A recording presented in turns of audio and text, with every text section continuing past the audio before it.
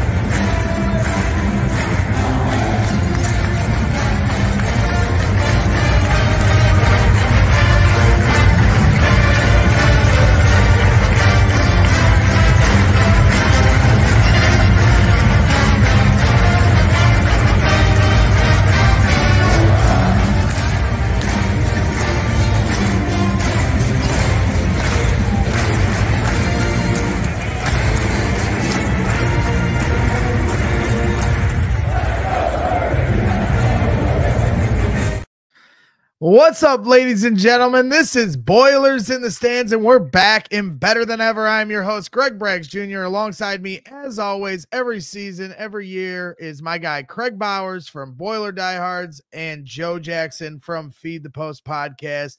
It's another really exciting season coming up.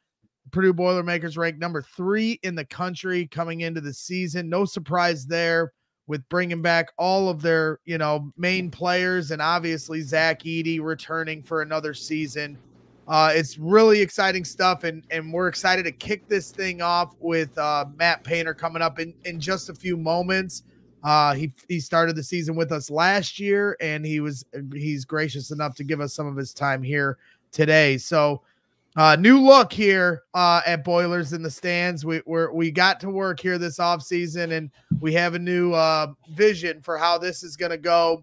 We started a little bit of a rebranding here to an extent, and we've started a Twitter page here recently. Make sure you go ahead and follow that. Once we reach 1,000 followers, we're going to be giving away a signed Zach Edey jersey that I have just over my shoulder right over here.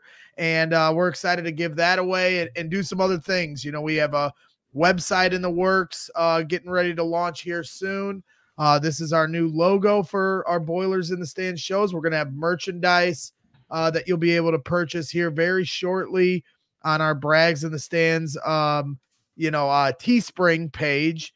There's already Boilers merchandise on there as well with my guy Sasha and the Serbian Sniper. So a lot of different things coming down the pipeline for all you Boilers fans, but most importantly, some great coverage this season. We already got things kicked off with the open scrimmage here on Saturday. Put a bunch of really good content on our Twitter page. So, if you're tempted to get on the mean streets of Twitter, I know sometimes some people want to avoid that street, but we got some really good content coming on there. Of course, our Facebook page, and then make sure you like and subscribe to our YouTube channel. So there's all the stuff got out of the way.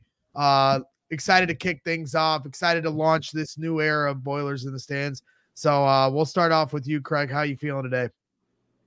Man, this is a new feel doing this in the morning. I got to tell you, I'm a night owl. And I've been spent the last hour and a half trying to wake up, but can always get woke up any time that you're going to have Matt Painter on. Always a great interview. I'm super excited to hear some of the things that he has to say. We had a chance to talk to him after the scrimmage the other day, but didn't get real in depth with some of the more overarching questions or some of the questions about what he thinks about the team relative to the upcoming season and some of the games that they're going to play. So as always, super excited to be on with you guys and excited to talk to Matt Painter here in just a little bit. Yeah, absolutely. Joe, we're back at it. We lost your sidekick, Aiden. You know, he's over coaching at Incarnate Word. Obviously, he'll be sorely missed. We love Aiden. But when you two joined last year, it was an element to this show for Kraig and I that we really appreciated because you bring an insight that, you know, from a fan standpoint, not all of us understand the game at that level from a coaching or an analytical standpoint. And we're excited to continue on this journey with you. We wish Aiden, our guy, good best of luck going forward. But excited to keep you here on board and continue to learn from the knowledge you have of this game. Yeah, I'm excited to be back. I'm excited to kind of keep this thing growing, like you said, with the rebrand and all that stuff. Shout out Aiden. Their first game is November 6th at Texas. If they win, there might be a thread on Twitter. So big things for them this year. Hopefully, I know he's hopeful that they'll be competitive within the conference. Who knows? Maybe someday we'll see him in the tourney. But yeah, in terms of me, I'm excited to kind of just be able to pick Matt's brain a little bit. We know, like, I enjoy the X's and O's. I enjoy the analytics. So being able just to, he's one of the best coaches in college basketball. Being able to pick his brain just for a little bit on stuff like that, I'm super excited for. Yeah. Well, obviously you got to talk to him about the Chicago action, right? Definitely I mean, this is something we've talked about a million times here on the show. We call it the CHGO action in honor of CHGO Sports, the company I cover Chicago sports with. But yeah, excited to hear some of those details from your standpoint, and that's what we do here. If you're new to this show, you know what? Yeah, I'm the meatball of this crew. Kraig's got the 30,000 feet view of this thing. He's been close to this program for a long time. And no, that's not an age joke, Kraig. I love you. But it's true. You have an understanding of the history of this program at a level that Joe and I don't. And we appreciate that perspective because it's definitely needed. And as we've said, Joe brings the X's and O's and the analytical standpoint to things. So that's what we do. If you're new here, make sure you stay tuned in all season long. We do immediate post-game shows as soon as the game is over. Those were a lot of fun last year. And, we do weekly interviews with different players, some former, some current, depending on availability and scheduling.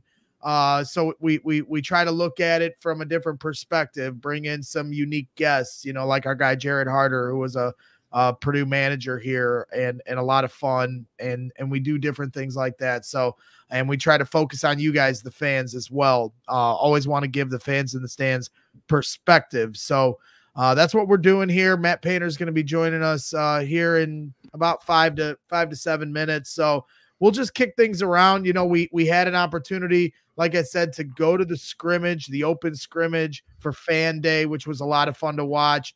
And see this new look team right before they get ready. I mean, we got Arkansas here coming up on Saturday, so it's game week now in a lot of ways. But from what you guys saw, I mean, obviously, I think the biggest takeaway is what Trey Kaufman-Wren's development and next step in his progression is going to be for this team. I mean, that's certainly a wrinkle that seems like it's going to have a more important role to this team this year.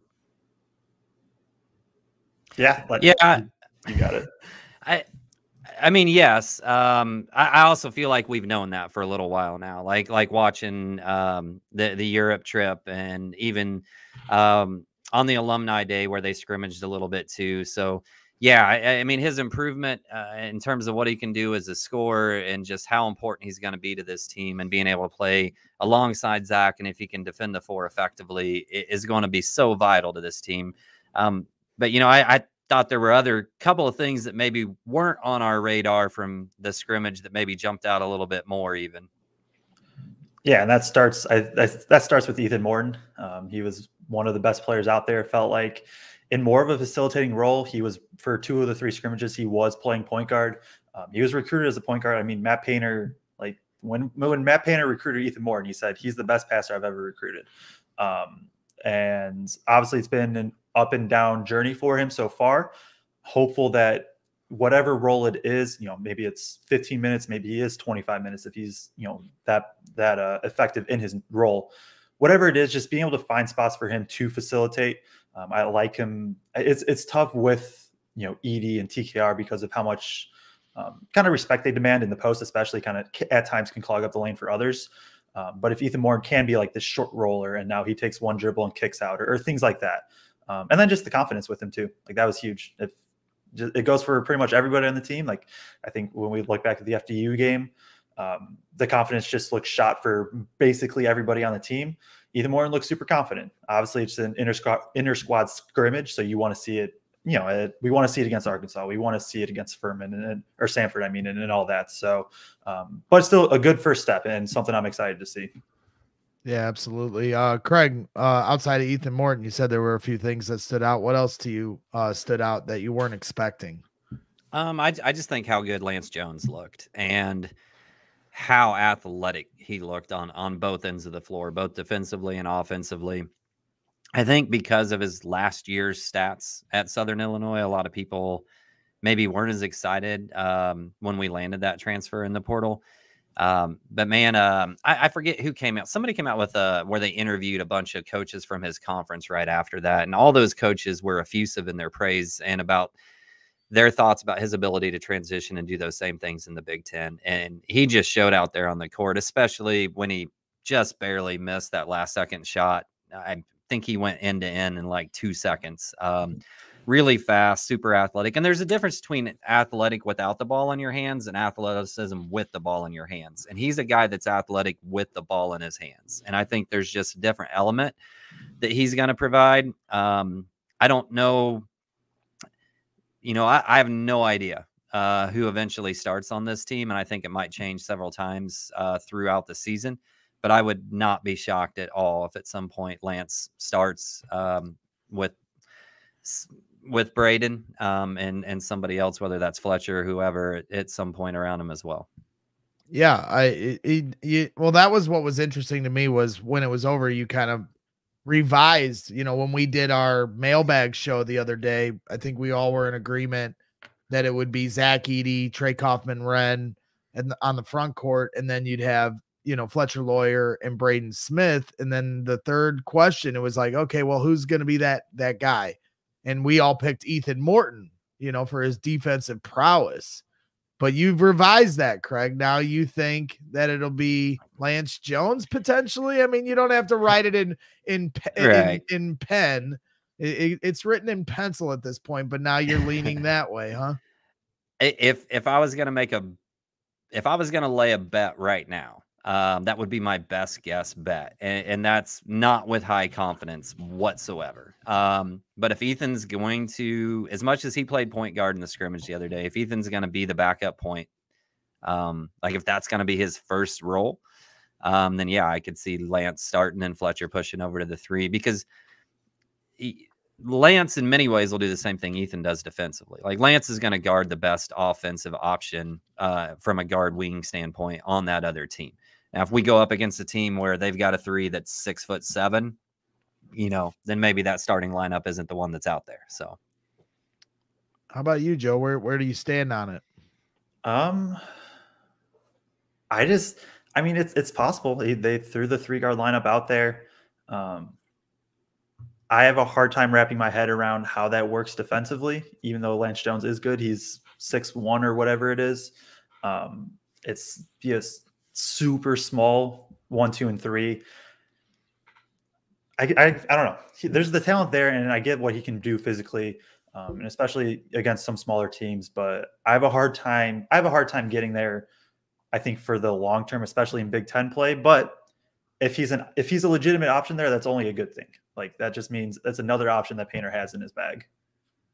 Yeah, it'd certainly be interesting, and that's something I think we'll need to ask Matt is trading more offense for defense. Is that something that he's starting to try to find? Not that he's not looking for more offense, but we know how much he values taking care of the basketball and defense. Those are staples of the Matt Painter system and what this Purdue basketball program is all about. So, now that, when, obviously we all understand the elephant in the room and the failures of this team in March. And when you get against some of these teams where you just need to flat out outscore them, and getting into a grinder game may be what is best in the Big Ten and can win you 25 Big Ten championships. Is there something to be said about trading off for a little more offense at the sacrifice of some defense to be ready to play in March? Well, and that's something he's referenced in multiple interviews in the offseason and I think that's been the impetus behind, TKR playing beside Zach is how do we get more points? How do we get more offense out there? Because at times at the end of last year, and really just a lot of the season, the way with as much a good post play as Purdue's had over the last few years, it's post and three is your primary scoring options, but when the three ball's not falling, is there another way to score? And with TKR out there, it gives you some other options. One of the reasons I said what I said about Lance is Lance being out there, I think gives some other options in terms of his athleticism to be able to blow by people and create in slightly different ways. And he's a physical guy. And I know, Joe, you said 6'1", but he's a real 6'1". I've walked by some people that are listed at 6 feet that are not as tall as me. And he's a real 6'1" to me. No, he definitely is. One other thing I saw in the scrimmage that I liked was Edey's passing. I thought he made some good reads out of the post. I think the biggest thing with that is just staying calm. He's like, Northwestern did it. They are just going to be super, super physical. They are going to double every single post up, and it can cause them problems. I don't know if we saw as much physicality as maybe will be allowed in Big Ten play, but just some of the reads he made, there was patience. Obviously, he's 7'4" with 7'10" wingspan or whatever. He can pass over guys. But I like the composure he kind of had within those double teams as well. Just another kind of smaller thing that I think we'll have to see more of, especially some of these earlier bye games. I assume teams are going to, that's what they're going to do, double and triple team.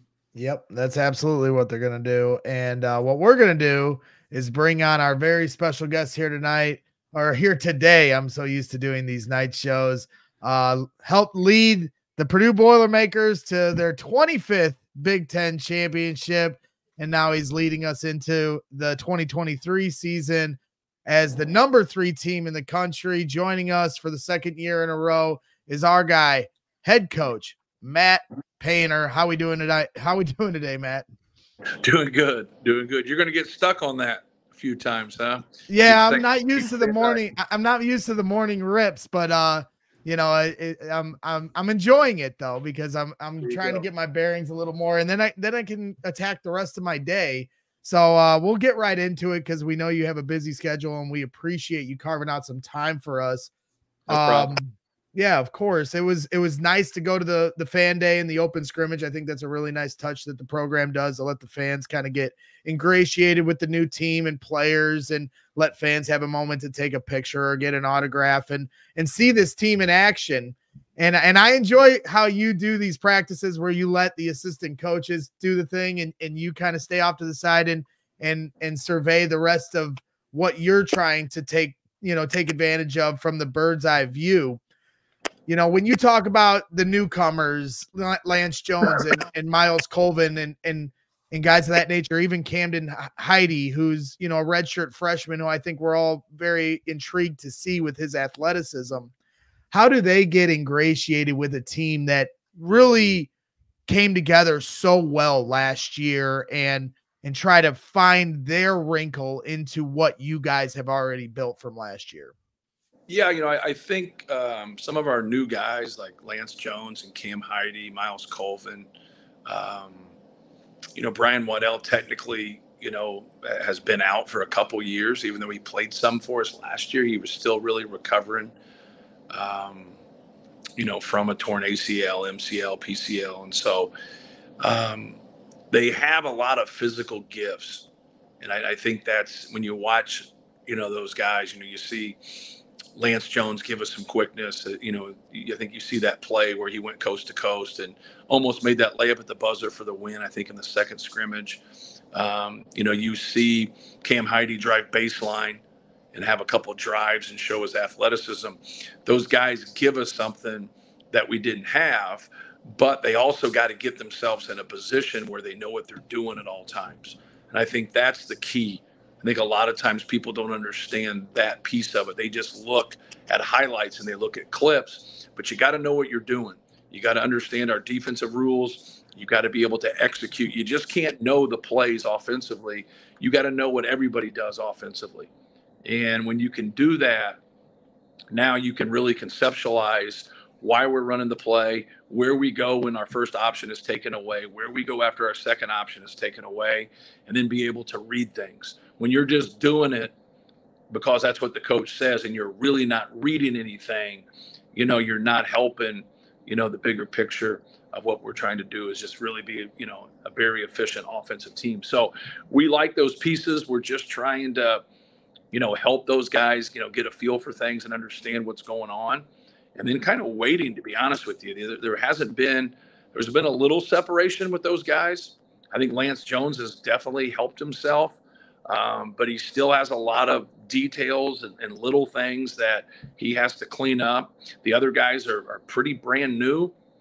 Even though they might have been here, like Brian's been here 3 years, it's still brand new for really the competition piece of it and really kind of, trying to find his role along with, Miles Colvin and Cam Heide. I thought Ethan Morton, did a lot of little things for us in the scrimmage. It might not look like in the box score, but, he just has an understanding of what's going on. So he definitely has an advantage with that. I think Cam's ability to rebound really helps us. Lance's ability to defend and play both guard slots really helps us. So, we're excited about those guys, but we're also, trying to, work things to where there's separation so we can get, a rotation. Sometimes you don't get a set rotation, but other times you do. But most of the time, you work your way into it. When it comes to Miles Colvin, it seemed like, obviously the open scrimmage probably wasn't his best day. I think he'd be the first to admit that. Is there an element with him? Because he just from seeing him come to a lot of games here the last few years, he seems very quiet and reserved. And is there a side of him that you have to bring out, or do you like that calm demeanor and just trying to build that confidence? I think every freshman that comes in thinks they're the guy, and fans are very excited for him. There's been a lot of hype around him the last couple of years because he's got a highlight reel that will get any fan excited. Yeah. But getting into your program, getting that confidence, and building up a killer's mentality and demeanor, is that something that is going to be part of his development?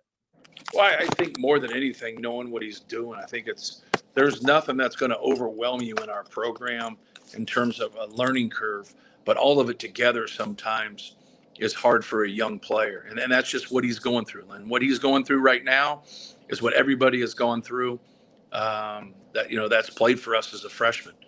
And so we're not kind of at that point. I know this, you can't, when you're quiet, you can't let your personality be your competitive personality. And that's something for us that we really fight those guys on from day one, especially when they're quiet. It's like this is a non-negotiable. If you can't talk and play, then you can't play. You're not going to play. So you got to be able to communicate. You got to be able to talk, because you're just going to break us down if you don't know what you're doing and you can't communicate. So with quiet guys, we've had a lot of them. We really work on that right away. Miles is making strides. He's making improvements. He's getting better. But it's still frustrating. And the thing for him is that he's by himself. Normally you come in, you got 3 other freshmen with you. And then collectively, you guys are all like, we're just kind of all going through this at the same time. And just got to keep getting better. And for him, he's by himself. Even though we have a couple new guys, for him, he, as a true freshman, a scholarship player, he's by himself. So you feel like, man, you're on an island a lot of time because your name gets called, but that's part of it. Everybody goes through that, but he's going to be a fabulous player for us. You know, he can shoot the basketball. He's athletic. And right now it's kind of the dog days, right? It's the dog days of starting your college career and going through things. And you know, we just got to get him where, you know, he's understanding everything. And once he can get to that point, I think he'll take off. Yeah. Matt, you mentioned Ethan Morton, and I guess for me at the scrimmage, I thought that was I thought Ethan really jumped out, and just looking at that box score in 30 minutes, 8 points, 8 assists, 4 rebounds, 4 steals, only 2 turnovers. I thought he looked really confident and looked like he was playing really loose. And 2 out of those 3 scrimmages primarily played the point guard. And I remember when you were recruiting him, there was a lot of talk about him playing the point, and I think you at one point called him one of the best passers you'd ever recruited. Right. Is that something this year, you know, with Ethan? Is that going to be a little bit more of his role potentially, backing up some point guard minutes? Yeah, I think so. You know, we've done this because, you know, we wanted Braden and Lance to play some together, which they're obviously going to at times. And so now it put the, you know, him as the primary ball handler, you know, for the next group. We've kind of blended in things. You know, Ethan has played with those 2 also, and he's played with Fletcher in that mix along with Braden. So like it's back and forth, but he's probably been that ball handler more than anybody else, right? As it went from Braden to Lance to him. But I thought he did some really good things. I thought he made some, you know, some plays. You're showing that drive that he made there. He made a couple pull-ups, but he does a lot of little things. And so that's, we definitely need it from people that have been here. We can't be harping on the same stuff. And if you're harping on the same stuff and they've been in here for 3-4 years, you know, it speaks for itself. You know, we got to be able to grow, and that's where we got to have an advantage over a lot of people in college basketball, because we do have a lot of returners. And everybody makes a big deal about experience. You know, experience is deceiving. You know, you got to have experience of success. And we have a lot of guys with experience, but we also have a lot of guys that have had experience of winning. And that is so important, because there's a lot of people piecing teams together with 22 and 23-year-olds that barely know each other. And that's just the landscape we're under, but we obviously aren't that way. We might end up having to be that way at some point, but we're not that way right now. So we got to be good at all those little things. Yeah, Coach. One of the things we do on our post-game shows is we break down sets, one or 2 game, whatever. And one of the common actions that has appeared is the Chicago action. A lot of people call it Zoom action. For anybody that doesn't know, it's a pin down into a handoff. What about this action makes it so successful, not only for you guys, but it is, you know, a pretty common action just across college basketball in general? Yeah. Well, we've ran the action for a long time, and we actually used to have it as a play. Where it first started about 15 years ago. And then we incorporated it when it started to be more prevalent in college and pro basketball, you know, about 8 to 10 years ago, to where we run it, you know, just through our motion. And, you know, it forces the guy that's coming off of it, because of the down screen, it forces him tight. If the guy can score, you'll see a lot of people just sprint under it and meet that person, but they're not going to sprint under it and meet that person if that guy's a shooter.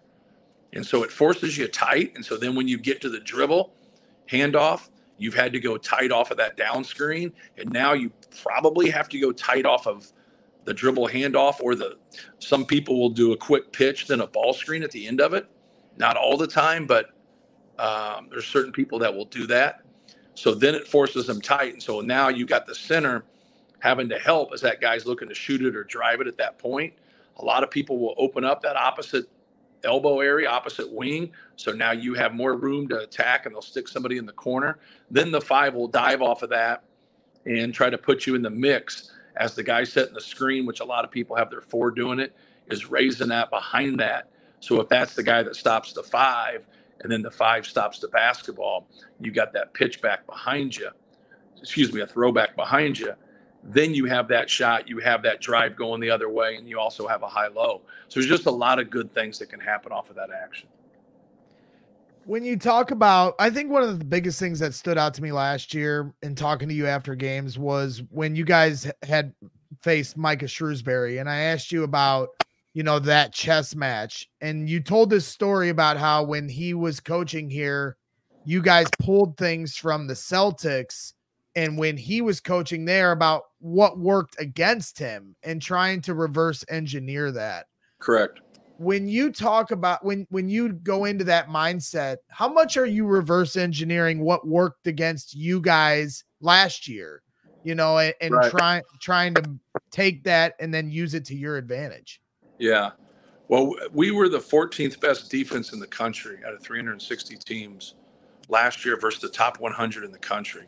We were the best offensive team versus the top 100 in the country. But yet we were 22 and then 12 versus everybody, which makes absolutely no sense. Just says that you're the best offense against the best teams, but yet you're the 12th best offense versus everybody. Well, you should be a little bit less versus the better teams and a little bit better versus the worst teams, but we weren't, which makes absolutely zero sense. I've never been a part of something like that. That's been extreme on both, ends of the floor. So for us, when you look at it, like, there's not a much of adjustment when you deal with guys that are 300 pounds. Like you don't just have a plethora of things that you can do in ball screen defense with that. So what I thought we did in ball screen D with Zachary was we got really good at what we did. And we didn't have a lot of wiggle room there. And that's okay. For us, our ability to keep the ball in front of us and keep it out of the paint, we did a good job collectively of keeping the ball out of the paint. But once people got to the paint, we struggled. So we did a really good job of not getting it there. But when it did get there, the other team had a lot of success. So really trying to be better and keep improving on keeping the ball out of the paint, but also be better at defending the rim and just defending once it does get in. Now, everybody's vulnerable once it gets in. That's why people want paint touches, right? So that's a key deal. So you want to limit them to be able to reverse the basketball, but not at the expense of the ball being driven to the paint. So people will say, well, deny reversals, deny this, deny that. And well, if you're denying passes and that guy gets beat off the bounce, now they're living in the paint, and that's not what we want. So we got to be better at containing the dribble, but we got to be better in our awareness. And more than anything, you'll hear coaches talk about, you got to stay connected. And all that means is whatever your rules are, whatever your job is, you do it, and you do it at a high level. When you start doing things that we don't know about, it's not that it's that bad. It's just you're shocking your teammates. They don't know what the hell you're doing. If you're supposed to stay tight on a ball screen, stay tight. If you're supposed to go under, go under.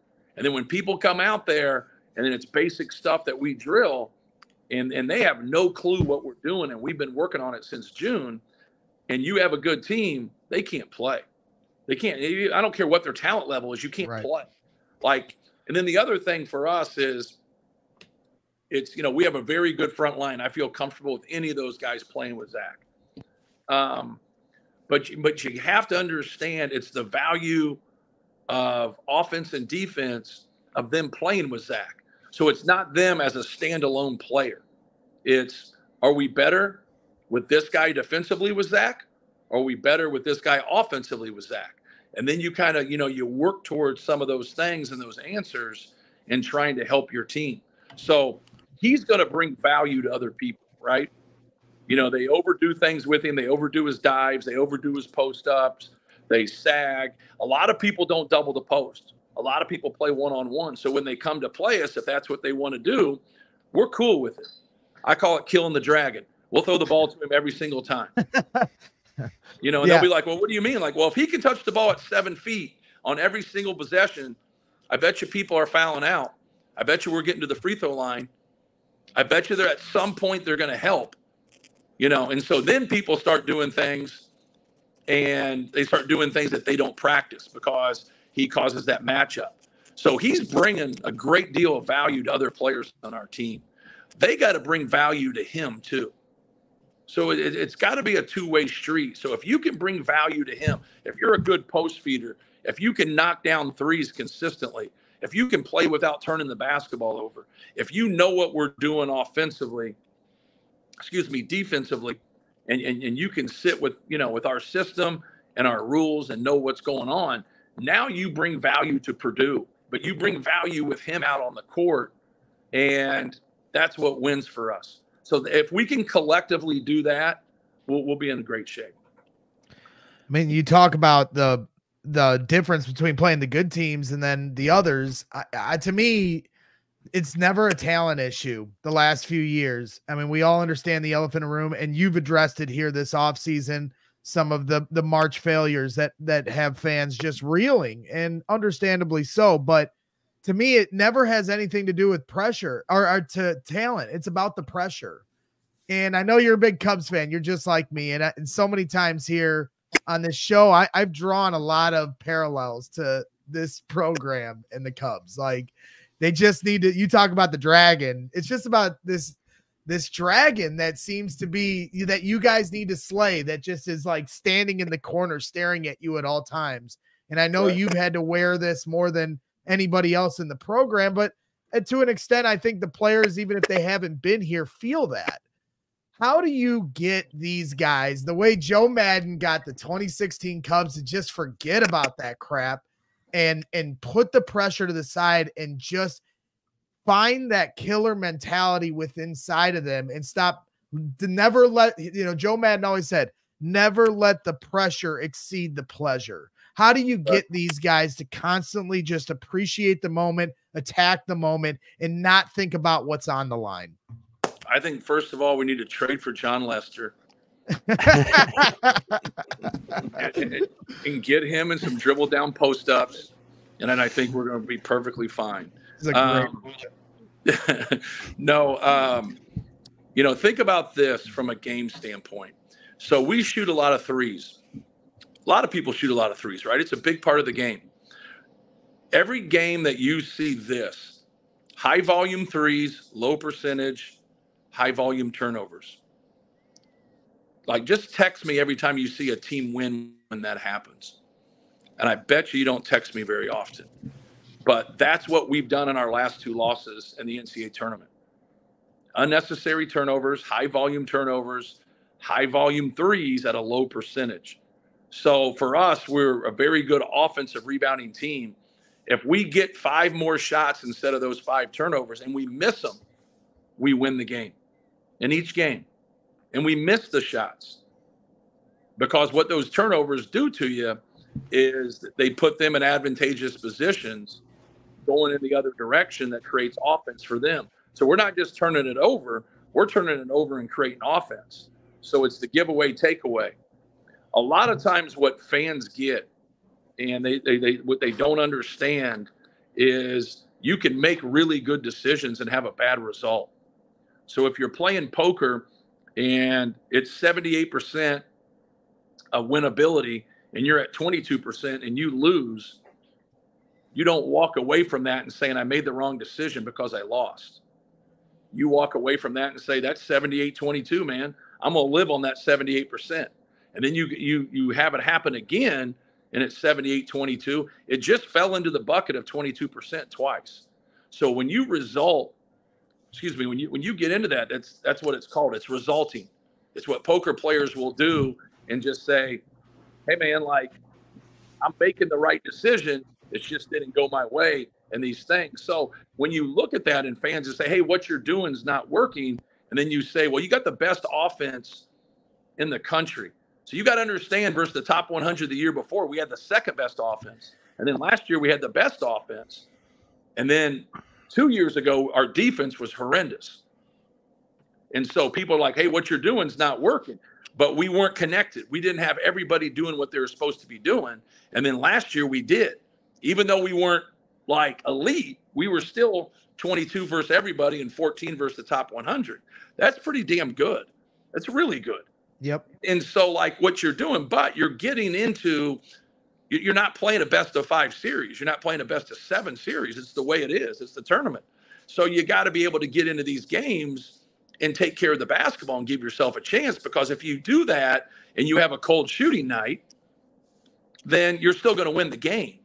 But if you do that and you have a cold shooting night and you turn it over, now you're going down to the wire. And that's what both of those games were, versus teams that we should have beat. So when you go back there and you see how the sausage is made, you say, okay, we got some areas here that we got to improve from a personnel standpoint. But then again, we've done some really good things. We just haven't played that well at the end of the year. So from a functionality standpoint, we just got to keep being better at what we do and stay right there, because we're doing some really good things. But you can't get into those situations and just start kicking the ball all around and expect to have a good result. Yeah. And kind of jumping off that, you talk about the tournament and being a single game elimination. And I've just always wanted to ask this question kind of from a philosophical standpoint about how champions are selected in any league. You know, we see some of them have a best of series. Some of them have pool play, and then after pool play, single elimination. Some sports let less amount of teams in, so regular season means more. Or even we look at volleyball, like the first round, you get home court advantage that first round. While Right. the NCAA tournament might be the most exciting way of picking a champion, does it do the best job of actually finding the best teams? You know, I believe so. And I like the format of where it is, even though like we've been knocked out. I think it's the right way. It's a beautiful thing, because you have that unpredictability of the tournament. And that's what the tournament's all about. And so for me, like, I do think it's the best, and adding more teams, I like it in theory, but in reality, it scares me. I worry about trying to fix something that's not broken. I think we're at a pretty good number right now, but I know that as these leagues start to get bigger, we're always on a conference level going to try to do everything in our power, what's best for our league. And then when you're at a national office or committees, or however you want to look at it, you want to do what's best for college basketball.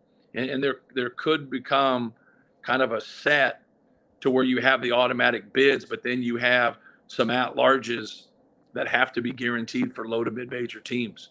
I think as these corporations instead of conferences are happening, that might be something that they have to take into account, because we don't want to lose that.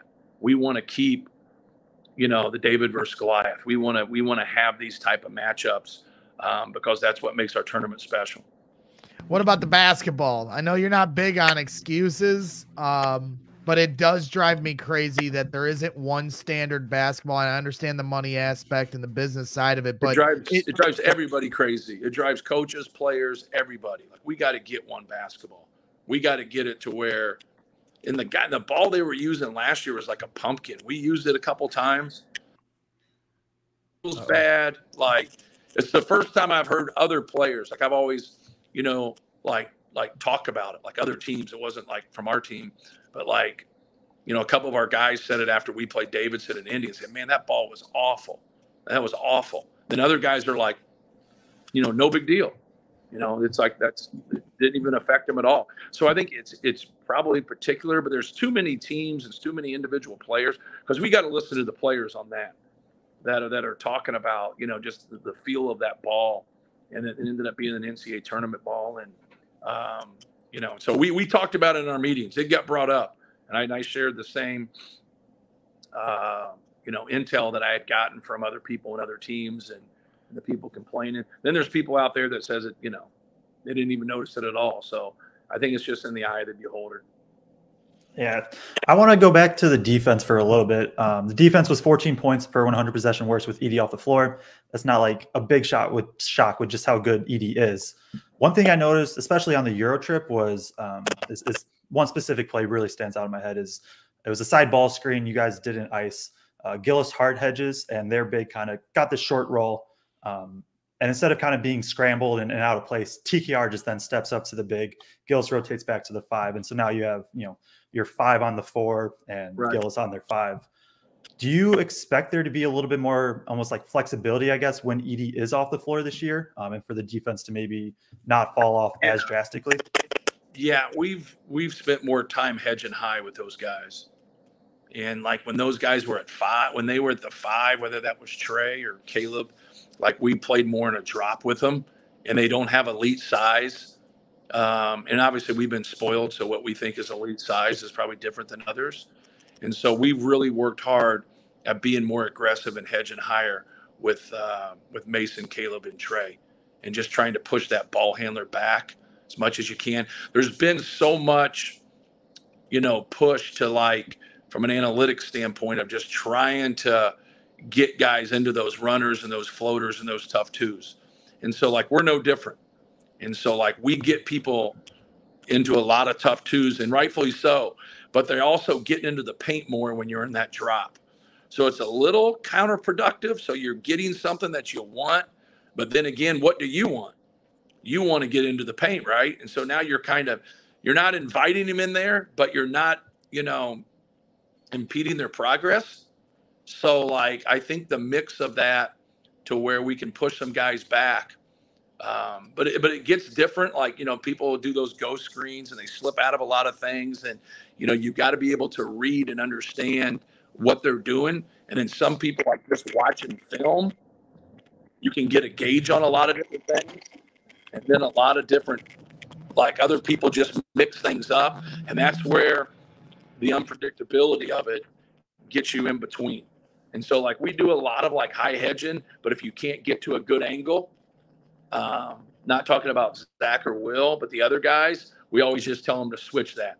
So we'd rather stop your action at that point and then kind of cut our losses, because we want to get aggressive when we're hedging high like that. And that's what we used to always do. Like Rob Hummel and JJ, that was it.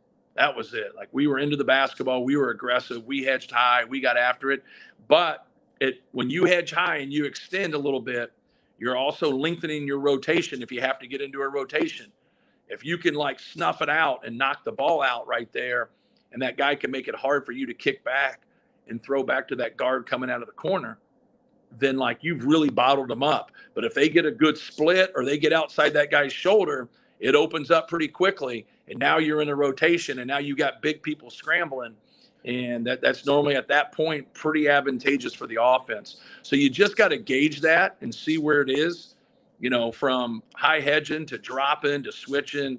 You just got to have a balance of what they're trying to do, what you're trying to do defensively. But it really comes down to our personnel. We want to put guys in those positions to be aggressive when it's something that they're capable of doing. We don't want to put somebody in position.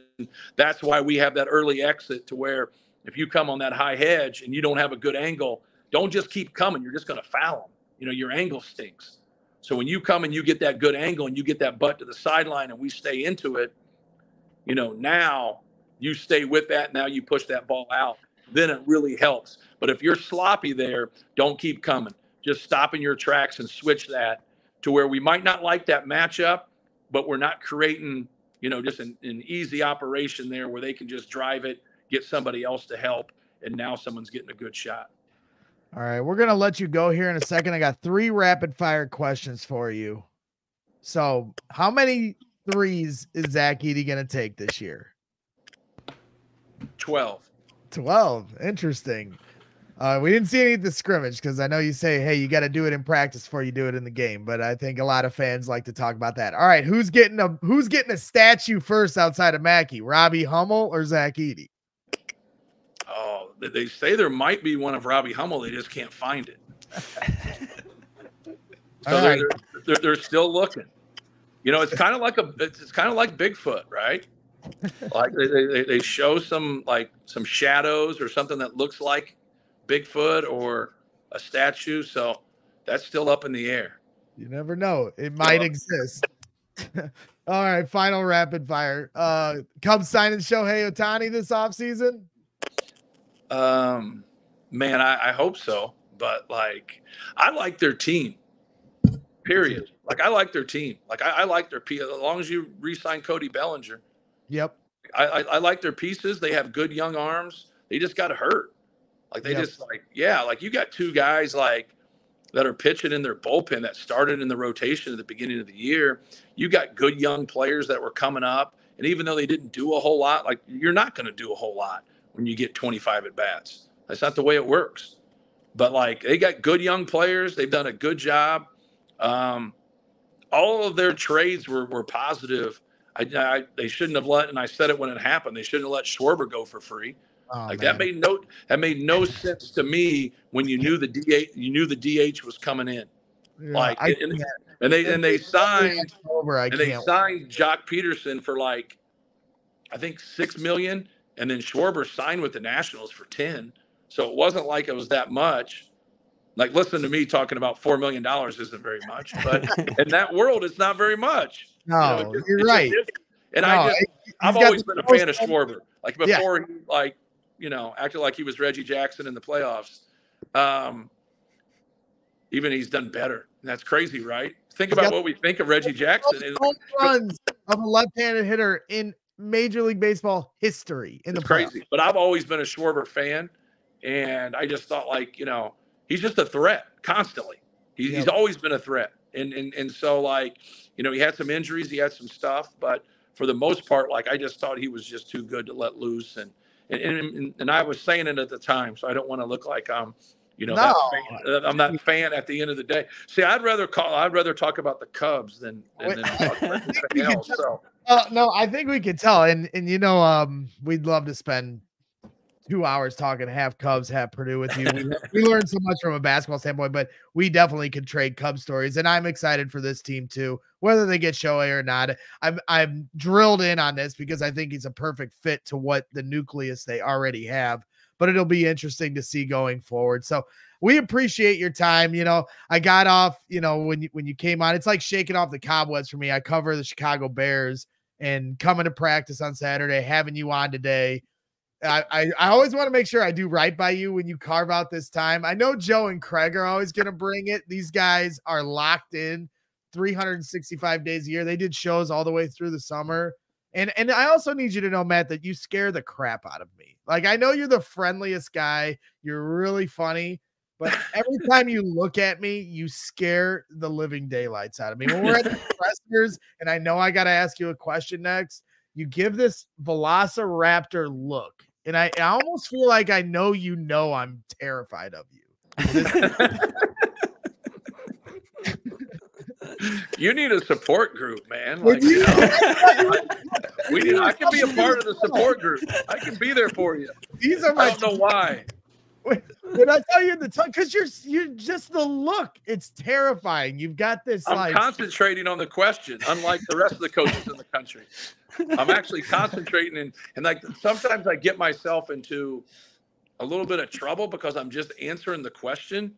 Yes. And as a coach, you got to protect your players. And then sometimes I'll read it and I'll be like, well, that's the truth, but I didn't have to tell the whole truth. It kind of, he's 19 years old, whoever I'm talking about. I want to and so sometimes I get that way and I'm like, okay, you guys got a job to do, answer your question. And so then I try to explain it. And so I don't try to lose people from a philosophical standpoint, even though I know I do sometimes.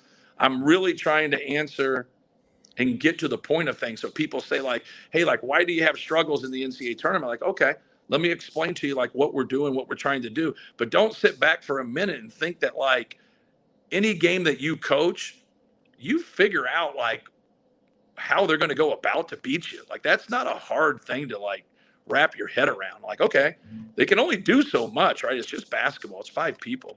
Right. And so after you do it, so what's coming, but you're not the one playing. And that's a great thing that I'm not playing. And so that's something that people lose sight of sometimes when they're trying to analyze stuff or whatever, is most of the time, what's coming. Now you got to figure it out, but you also got to get everybody on the same page to understand that. So I'll try not to be as laser focused. No, I love it. I just wasn't sure if you realized how terrified I did not realize. But it helps me. It keeps me on my toes because then I make sure I'm asking the good questions because I want to keep and earn your respect and keep it there. But you are very informative and it really helps the fans out.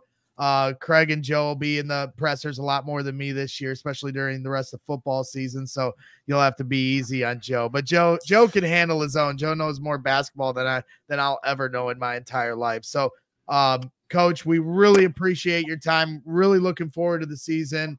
And we'll stay tuned with you and continue to support this program and cover you guys as best we can. Cool. Thanks for having me on. Yeah, we'll talk to you soon, Matt. All right. Thank you. Yep. Take care. Thank you. That Thanks. is Matt Painter, head coach of the Purdue Boilermakers, scaring me every single day. Hey, I was nervous too. Palms were sweating a little bit before my first question, but it felt good. Nah, he's a good dude, and he's got a really good sense of humor, but he does have this look that's just terrifying. I guess I could have shown him the look because this is what it looks like. Well, I had it here earlier. I don't know where. Yeah, there it is. That's the look he gives you. So like he's giving you a thumbs up, like great play, but then he's also staring through your soul. And so it's terrifying, but no, we love Matt Painter. He's to me, you can't find a better coach in this country, and we're lucky to have him for the program, and we're lucky to have him as fans because he does keep us informed. Some of his answers after games can really open your mind up. If you just a fan like me that understands the game on a very basic level, and that's okay. I don't think all fans need to know every aspect of the X's and O's. At the end of the day, we just root for this team. I think we've gotten to a point in some walks of life on social media that everybody's got to be the smartest fan. And I'll never resign to that idea. That's why I think there's a place for a guy like Joe and a place like Kraig and a place for someone that's a fan like me. And becoming a smarter fan, there's nothing wrong with that. But at the end of the day, it's just about rooting for this team however you like to root for them. So, having a guy like Matt Painter that understands that and understands the different levels of media types and fan types and even the players he works with and how, he's the ultimate communicator. So we appreciate his extended time here on Boilers in the Stands today. So yeah, there it is, ladies and gentlemen. And I apologize to the chat. I know there was a lot of people that threw some questions in there. I did highlight them as a possibility to ask at the back end, but we really can't be, carving out an hour from Matt as much as we'd like to. We want to try to keep this relationship strong with him. Maybe we'd be able to convince him to come on during the season, but right now where we're comfortable at is asking him to come on before the season starts. Last year he did that. This year he did that. And then we're not bugging him, as much as, we want the coverage and we want to be able to ask questions to him. And if there's a appropriate time during the season, maybe we can find a moment there, but this is the most comfortable spot where we know we're not completely hindering what is most important. And that's him trying to get Purdue basketball to the Final Four and a national championship. And as much as we cover this team, we are also fans of this team. And there's different media outlets that are going to do things differently in a more traditional sense. And, a lot of media doesn't like the word fan attached to media. That is not something we do here. We are fans first, and we also happen to cover this team as media second. That's how I see it when it comes to this show and what we're doing. And I appreciate, the guys at Purdue, the program itself, Chris Foreman, the SID, Matt Painter, and them kind of understanding the angle we want to come at it from. And it'll always be in a passionate way, but also a respectable way. Yeah, you worded it really well. I don't really have anything to add on top of that. How you feeling, Kraig? Feeling good. I got to run here pretty quick though. But I thought I'd always love having Matt Painter on. Love the insight that he gives. Whether it's a big picture question or whether we're asking about the smallest detail, I think that is the beauty in what he does. He does truly listen to and try to answer the questions, even if it's from Train Spotters 63 group or whatever that are asking a question off the wall. He's always going to try to give an answer regardless of what the question is. So, yeah. But, before I run here, Kraig, just make sure you we can all wrap together, but go ahead. Well, I was just going to say, make sure you go like Boilers in the Stands. We're officially over 500, something the Bears aren't going to see for a long, long time. So just... Oh, well, hey, don't jinx it, because you talked all that crap about the Cubs in the summer when we went on our Boilers in the Stands retreat with Bobby Riddell to the Wrigley Field bleachers. We were at our lowest point at that point for the Cubs, and then they took off. So please give that same kind of reverse jinx for the Bears. I need it desperately. They did win on Sunday, so we're going for a winning streak, my friend. I mean, we haven't had one in 3 years. So I will say, just jumping off the clips that, or how well Painter does with these questions, I'm definitely going to be going back and listening to that question about like what the hedge defense does and all like the little things. I think that was a super insightful answer. It's just like, it's just not stuff you get normally from just generalized interviews and things like that. Yeah. So it's cool that he's even willing to kind of disclose that type of information as well. Yeah, he's a good dude. So we're gonna wrap things up. Craig's got a jet. He's got more work to do, as does Joe and I. So we're gonna keep this one tight with Painter coming on here today and giving us some extended time. So again, make sure you're following us on Twitter, our brand new Twitter account at Boilers in Stands.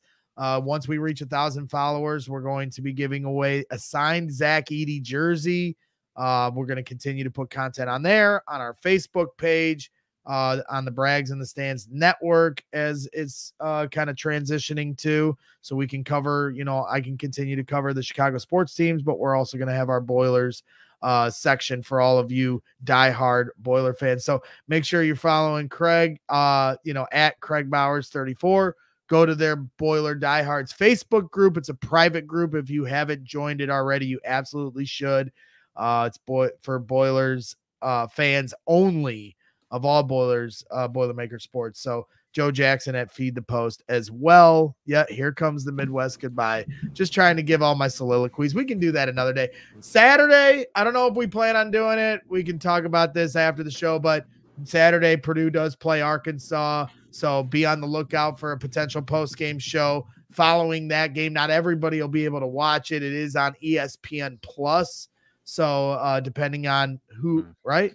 Am I correct? It's on SEC Network Plus, but it'll also be that's ESPN right. Plus. Okay. You can get it through ESPN Plus. ESPN Plus or SEC Network Plus. So, depending on who's able to watch it, we probably will do a post-game show for that as long as our schedules allow it. So we appreciate everyone tuning in. We had a mailbag show, Brad, if you want to check that out. We're just going to start rolling out shows now, so just stay tuned. No, turn your notifications on. Go ahead, Kraig. I think he's talking about the Purdue schedule preview show that we were talking about the other day. Okay. We do have that confirmed for next Thursday. Eric Haslam's going to come on. I think it'll be just Joe and I don't think there's a chance I'll be on. Okay. We'll see if we'll see if Hollywood can join.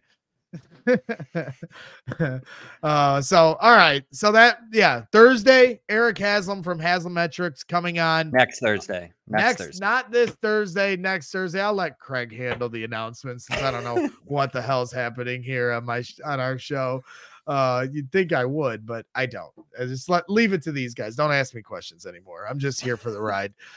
So all right, again, that wraps things up. You guys take care. Enjoy the rest of your Monday afternoon. We'll catch you here soon. Thank you to head coach Matt Painter, and thank you to everybody that's tuned in. Please hit that like and subscribe button, and we'll see you here soon. So always boiler up.